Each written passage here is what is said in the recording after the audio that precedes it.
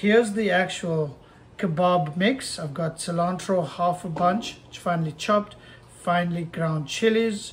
I'm going to start with some lemon juice, half a teaspoon of Kashmiri Masala, 1 tablespoon of Romborosi Masala, half a teaspoon of Garam Masala, and we're ready to mix. Alright, time to make the magic happen. Onions,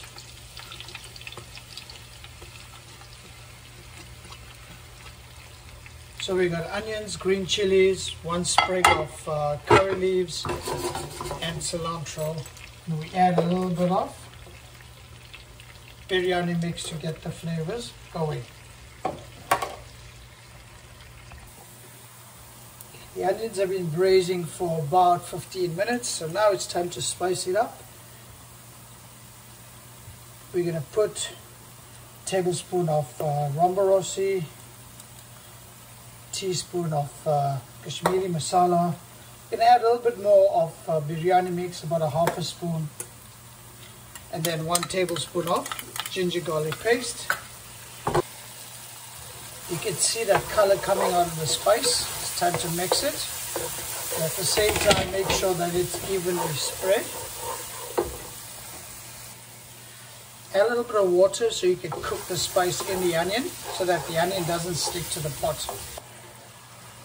So now it's time to add the kebabs in.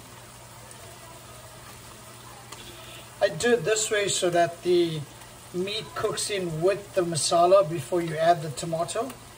That way the gravy doesn't actually dilute the masala. As you can see, the masala is really well cooked into the gravy. So I'm actually mixing it up right now. Give it another 10 minutes, which takes that to about 30 minutes of cooking. Now it's time to add the 4 medium-sized tomato chutney. Just blend it itself. Before you mix it, you'd let it sit for at least about 10-15 minutes. Okay. It's been about 15 minutes. You can see some of the oil is starting to rise to the top. So I mixed this nice. It's been cooking for about 25 minutes.